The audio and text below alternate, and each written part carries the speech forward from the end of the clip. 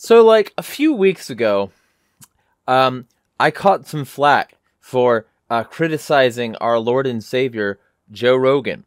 And what did I criticize him on? Literally just spreading a lie. But I'll get into that shortly. It's a persistent problem.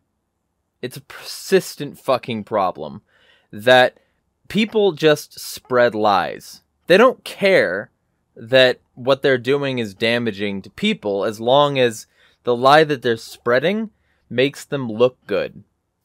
That's all. That's all they need. It benefits your side. It costs you very little because, you know, people are going to rally behind you and they're not going to leave as long as you do enough to confirm your side after you spread the lie. You can just spread lies. That's the way a lot of people operate. They'll say something before they're sure about it, and they'll only question things when it goes against their narrative. And in this case, I had the audacity to go against Joe Rogan for spreading a lie and giving conservatives a bunch of fucking fodder for their lies that they also spread about trans people. And the lie that he spread was about furries.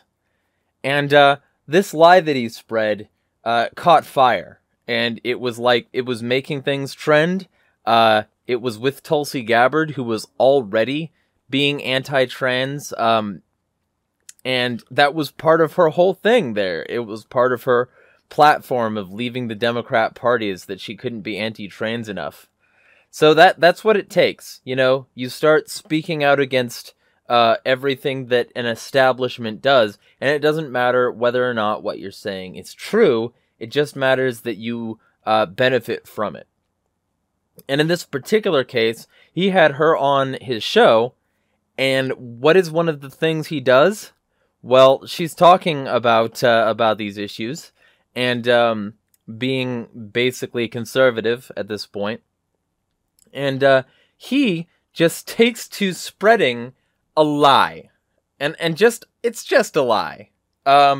Watch this. And by the way, note that when I pull this up, you know, like Jamie should have pulled up this lie. When I pull this up, it's from the Daily Caller, because the Daily Caller posted this clip. It's a piece of shit outlet run by a piece of shit. And funded by a billionaire piece of shit. And ultimately, the whole thing is designed to rile people up, is designed to keep people like in suspension so that they believe whatever conservatives tell them, basically. That's the point of the Daily Caller. And so you'll notice that that when I shared this video, I shared it from the official Daily Caller account. You can see the check mark right there. And that video share, for those of you who don't use Twitter, which is some of you from the YouTube like sort of metrics and analytics, you know, for those of you who don't, you can like take a link to a video that somebody shares, and you can post like /video/1 after your link, and you can embed their video with a link to their post on your tweet. So that's what I did, because I wanted it to be absolutely clear that this was coming from a conservative site, just blasting this thing that nobody had any proof of. Not even Joe, right here. So, without any further ado... There's kids, ready for this? My friend, his wife, is a school teacher. And she works at a school that had to install a litter box in the girls' room because there is a girl who's a furry who identifies as an animal. And her mother badgered the school until they agreed to put a litter box in one of the stalls. Yeah. So this girl goes into the litter room, or to the girls' room, and urinates or whatever. I don't know if she poops in it. That's pretty gross. You know what I mean? Like, if you could teach your cat, by the way, here's the thing. If you could teach your cat to use the toilet, you would. Mm-hmm. Okay? Yeah. Like, you don't want a box of piss in your house. Right. It's the worst. I've had cats my whole life. It's the worst thing about having cats. You got to clean that box of piss every day. Yeah. Like, it's the greatest thing about dogs. They go outside. Like, you're a fucking human. The cat's got... There's kids. Ready for this? Notice, he didn't say, I don't have proof of this. He didn't buffer it. He just said that it happened. He said that it happened because somebody he knows, allegedly, works in a school where it happened. Now, I brought this up and I said, not a good moment for Joe. He's literally spreading a lie. That never happened, and there's never been any proof of this. But he read a story that somebody said, and that was good enough for him. And Daily Caller spreading this lie is unsurprising. I also said, because it's a good quote to basically always bring up in this day and age, I brought up, Joe Rogan is world famous for his skepticism and for telling Jamie to pull something up if he thinks it isn't true. If being equally skeptical to him about all the things he was bothers you, it's because you want to uncritically use him as a source. I'm challenging your dogma, and I posted the quote, what can be asserted without evidence can also be dismissed without evidence, because that's fucking true. Alright? And I want you to remember that, because it's trending again. The subject is trending again, because he admitted he had zero proof. Not only that, but he admitted that he fucked up the story when telling it. And this is if we believe that he wasn't just lying. Right here, right now, that, you know, this person did indeed exist and did indeed tell him this story. Right? I'm going to go through this video now with you where he says, I was right. And then all of the other people, all the people who told me that oh no, he's not spreading a lie.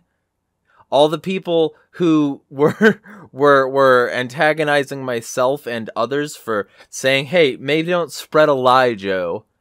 Maybe don't spread a lie to millions of people, Joe Rogan. Those people who got mad and said, oh, he wasn't spreading a lie. He was saying what he was told. Fuck all of you, because you shouldn't just spread what you're told. You should wait for proof. And B, he fucked up the story. That's the most generous assessment that can be made of this situation. And in order to prove that, here is all of that from the horse's mouth, where in a Daily Mail article, it's going over the fact that Joe Rogan admits story he told Tulsi Gabbard about school installing litter box in girl's bathroom for furry child who identifies as a cat has no proof. And I'm going to go down to the actual video because I believe in that. And I'm going to hit play here and you're going to listen. Right? Or the kitty litter boxes in schools from last week. You know, that got spread around as a meme because it kind of fit the conservative view of, you know, liberals and their confusion about gender and sex But the kitty litter boxes is a weird one. It is weird. It's, it's more like an urban legend. I fed into that, and I should probably clarify that a little bit. I have a friend, and my friend's wife is a school teacher, and she told him that there was discussions in the school that a mother wanted to put a litter box in one of the bathrooms. And he told me this, and I talked about it on here, and then people were saying, that's not true, it's an internet rumor. So, just to give this a little bit of start here, he says, I'm going to clarify it. You know, I'm not going to say that I just did something wrong right off the bat. I'm going to clarify it. I don't think it was unclear. I think it was a lie that somebody told. And I think you believed a lie, Joe. And then I think that if this is, you know, true, that this discussion happened, it was just a discussion, which means that you lied about the fucking discussion that happened, because you said that it actually happened and that it wasn't just some kooky mom. It actually happened. That's what you said. You said it actually happened, Joe. So let's be real here. The clarification is that not only did you spread a lie that never had any proof, but you further lied by changing the story. That is if this story was even told to you in this way, which I have reason to doubt. But let's continue this. So I contacted him again, and I said, tell me exactly what she said, and contact her and find out. She no longer works at that school. She works for another school. She contacted the other school. She didn't get a response. I don't think they actually did it. I think there was discussions about doing it because there was one particularly wacky mother, but it doesn't seem that there's any proof that they put a litter box in there. Probably because there is no proof, and there's no proof that this discussion happened either. There is no mother out there who thought, hey, my kid is a fucking furry. I'm going to propose at a PTA meeting that they put a litter box in the school for her. And there's nothing with that because the kid would get bullied. Any kid who is caught using a litter box in a fucking public restroom would get bullied. The litter box would be destroyed. That would happen because they're already bullied for being furries. I know plenty of people who are furries and not well received in their peer groups, to put it mildly. I mean, it's getting better, but it's getting better despite all this stuff that makes it worse temporarily. While people like Joe Rogan spread this kind of shit around. It doesn't make it any easier to be yourself when people are literally just lying about you because of a thing they know nothing about and choose not to understand. So I just thought I'd stop it there, and we'll continue now. The reason why I was interested in it and willing to entertain it was there was about 10 years or so ago, we went to, there was a UFC in Pittsburgh. And when we went there, as we landed, we were driving from the airport to the hotel, we see all these people with mascot outfits on. We're like, what is going on? And we talked to this guy, and he said, there's a furry convention in town. Oh, right. And I said, wow, this is crazy. So they all decided to get together. So they were at bars and on the streets, and it was like a get-together. They used to do it in San Diego, but at the time, San Diego was a little bit more conservative, and they were having a hard time doing it, so they moved it to Pittsburgh. And this was the year they moved it to Pittsburgh. This is according to him. So we check into the hotel. The hotel, the guy who was working the front desk was saying how crazy it was. That these folks were asking for their food to be delivered in bowls on the ground so they could eat it like animals. And I'm like, that is crazy. And then he said they asked for a litter box in the lobby. Now, they didn't put a litter box into the lobby, but someone, according to this man, asked him for a litter box. I'm like, that is crazy. So I went and It might be crazy because it might not be true. It might be yet another thing that somebody allegedly told you that you simply believed and are now spreading. I mean, just to be clear, I wouldn't put it past them because a lot of these people in these conventions end up turning it into an absolute nightmare. You can, look into Rainforest if you want to hear about that. Like, there's plenty of cases of these things just turning into degenerate shit fests, right? But, just to be clear, just believing these guys and just saying, oh, well, he said it, and this is a wacky new thing that I know nothing about, so I'm gonna believe it, and then use it as a basis to believe other bullshit, that's not any sort of reason. This is the same kind of unreasonability that sort of plagued the whole COVID thing. And like, oh, I'm just gonna believe whatever I'm told and mindlessly spread it, and then tell anybody who questions what I'm spreading that they're full of shit. You know, that's what a lot of these people do who parrot this stuff. Joe, at least to his credit, reversed some of the damage, maybe, by saying that, I actually had no proof. There's no proof that this happened, But at the same time, there are so many people who just spread it in the same way that these fucking typically transphobes are totally willing to just accuse me of being a pedophile who wants to mutilate children's genitals because I support trans people at all, even trans adults. Even if I say kids probably shouldn't be getting surgery unless it's absolutely necessary, I'm still accused of this, right? You know, of any sort. Of any sort of surgery, kids probably shouldn't be getting it unless it's absolutely necessary as determined by a doctor. So, you know, I'm pretty much the most reasonable pro-trans guy you'll meet, right? But, like, they still accuse me of this, and they use this fucking shit that he helped spread as fodder for their unreasonability, because, oh, if you can identify as the opposite gender, what's to stop you from being like that girl in that school, which I can't prove exists or happened, who said that she wanted a litter box in the bathroom, and they installed it, and they're installing litter boxes now, and I'm gonna believe this uncritically and spread it because I'm full of shit. That's what these people are. These people are just full of shit. They're stupid pieces of garbage who believe this stuff like without criticism. And I was really disappointed in fucking Joe Rogan for being like this, because I've been a subscriber for like well over half a decade. I like a lot of this stuff that he does, but when it comes to shit like this, maybe he should shut the fuck up until he researches something.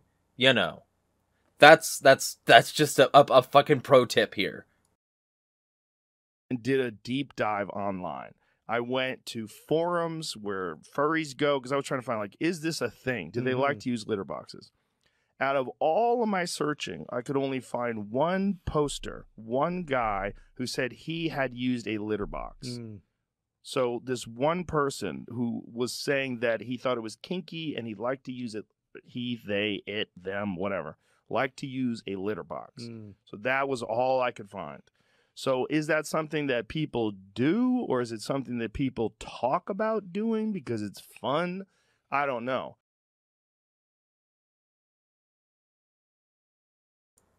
Might have been good to start with that. Just maybe might have been good to start with that. Just a thought to maybe start with the fact that you don't know, and then not say it to begin with. Can you do that, Joe? I'm pretty sure you can. I'm pretty sure that, like, you can leave something out of a public conversation that's going to affect, like, millions of people initially, and then many, many millions of people by this sort of thing spreading. I'm pretty sure that you can just, like, say, I don't know enough about this to bring it up in front of such a gigantic audience, and maybe I have a responsibility there. You know. Possibly. And then he goes on to just say, hey, but this is a sex thing. They like to have sex in their fursuits. Some of them. Yeah. Some of them like to have sex. Some people like to have sex in fucking cop uniforms. It doesn't mean that policing is inherently sexual, except being a bitch for the state. You know, maybe don't talk about things you don't understand, because the vast majority of them are just drawing characters, and if they have a suit, it doesn't even have a hole necessary for that. Most fursuits are not mersuits. You know, most people in this, like, community don't do that. The vast majority of them don't do that. The vast majority of them can't even afford a fursuit. But you're saying that they have fursuits and they like to have sex in them, and that makes this an inherently sexual thing. No! Some of them do. A small percentage of them have fursuits, and a smaller percentage of those people fuck in them. But it's not inherently sexual. It's not inherently sexual. Most of them don't fuck in fursuits. Most of them don't even have fursuits. And they've never requested fucking litter boxes in schools, and those have never been installed. And maybe these things are components of, you know, some kind of viral claims that are being claimed by conservatives who just want to spread bullshit that confirms their agenda. And maybe these people don't actually care about, you know, reality, protecting innocent people, doing jack shit reasonably. They just care about their particular viewpoint getting protected. That's it. That's all. And you joined them, however temporarily, and you still had to get in your dig there at the end. He's still got his dig in there at the end. And for those of you who don't believe me, just, you know, because I've quoted the rest of this. I've played the rest of this so you guys could hear it from the horse's mouth. So here's what he had to say. But one of the things that I found about these furries is, like, it's sexual in some sort of weird way. They like to get together and have sex with their furry outfits on, and they don't want people to know who they are or what they want to keep the outfits on. So it's a cosplay kind of thing. Yeah, it's like a cosplay kink thing that some people engage in. Like, how that got connected to gender, I do not understand, because it seems to be a completely different sort of kink. But what I think people have concern with is that it's nonsense and that it's... See what he did there? He never once just said, I spread a lie. There was never any proof that this discussion even happened. And I further enhanced this alleged discussion by adding details to it that didn't fucking happen. He never admitted that in such express and actually clarified terms. What did he do? He doubled down. He said, you know, yeah, sure, I may have been wrong. The thing I said wasn't true. But you know, also though, I saw this convention. I only asked an outsider about it. I didn't ask any of them about it because I didn't want to hear from them. I just wanted to mock them. And when I did that, after I found just enough information to mock these people, I just walked away with that without even getting any proof based on that. I didn't get any proof that they wanted a litter box in the lobby. I didn't get any proof that they wanted any of this shit. What I did is I got a hearsay story, allegedly, where these people allegedly requested that. And some other weird shit. Aren't these people fucking weird? I still have the upper hand here. And then he kept this particular beat up by going like, yeah, you know, not only do I have the upper hand here, but I'm going to drive it in further by saying I went to a bunch of forums and only one guy was like this at all. Out of the, like, so many people I looked through. There's no proof that this was a thing. But he kept it going by saying it's just a sex thing and that he doesn't understand. It's nonsense. Maybe the reason people are like this is because the state from cradle to grave has run society based on conformity and groupthink mechanisms, and people are likely to dogpile people who do anything out of the ordinary, who violate social norms. Maybe that is a problem that is exacerbated by people immediately believing and spreading stories against the outgroup because they, you know, don't desire to seek any, you know, more information about these things. They heard it. That's enough for them. Or because they saw it online and so they decided to concoct a story about somebody who works somewhere. My dad works at Nintendo kind of vibes. And then after that, these people get in front of their, like, millions of people and they say that this is what's happening. And then these people in these, you know, sub-communities, they suddenly have a lot to fucking worry about. And the things that they have to worry about now include a bunch of conservatives from outlets like the Daily Caller jumping down their neck because they happen to belong to a subculture that somebody spread a lie about and didn't bother to understand. And maybe this sort of community might attract the kind of person who is also persecuted in a similar way, like a trans person, a gay person, that sort of thing, persecuted by the same kinds of people, like the Daily Caller and all of these groups who just mindlessly parrot these sorts of things or actively create these lies in order to demonize their opponents and make everybody who isn't them seem like a monster. Maybe you wouldn't want your face to be exposed, and maybe doing this is a new way to be in the closet while not being there. Because they can be behind their, like, online personas, and they can be who they want to be without having to attach their name and face to it, so that their school doesn't bully them, so that their social circles don't exclude them, so that they can have a new social circle which does accept them, and doesn't need to know who they are. It's a safer place to be for this sort of person, and maybe this sort of person would be more likely to be in a sexual minority because they both want that safety from people who believe and spread lies automatically and a variety of other sort of bigoted things. Does that make it any less nonsense, Joe? That maybe the society which has conditioned people into the kind of groupthink that makes The Atlantic release pieces about things like pandemic amnesty, maybe that sort of society is anathema to freedom, and these people just want a little bit of it back. You know? So they want to be anonymous. Even though Jordan Peterson says that they're nothing but anonymous troll demons if they don't show their face and name behind what they're doing. Aww. You know? Even though that sort of bullshit exists, they still persist because they want what they want anyway. They want that freedom back.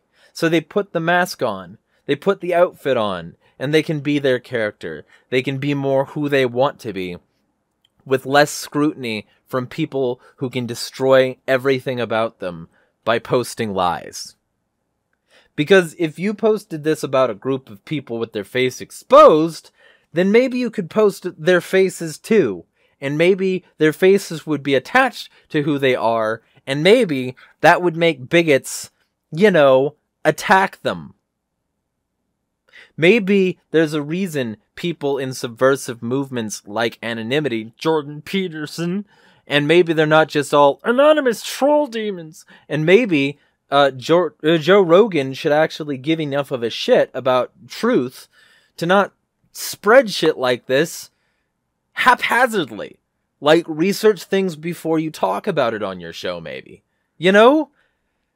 Because then you won't be contributing to the kinds of problems that would make these people feel the need to hide their faces in order to do things that don't really hurt anybody, that aren't a problem.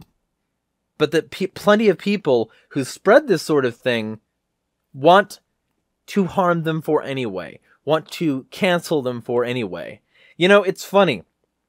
For a group of people who are so against cancel culture, I find oftentimes conservatives are the most willing to cancel people, as long as they fall within the outgroup.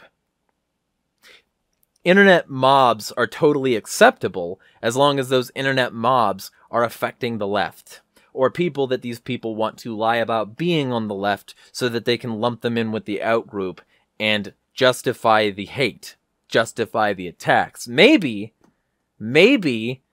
the right could be better about that, and the groups that they persecute wouldn't have to hide. Maybe the hiding, maybe the anonymity, maybe the putting a different persona on the front of your existing one is a result of a society that attacks people who are out in the open with a variety of things that don't hurt anybody. Maybe we need a libertarian future where this isn't the fucking status quo. And maybe that would give us the ability to understand all of the mechanisms necessary to not only keep it this way, but to smash the fucking state.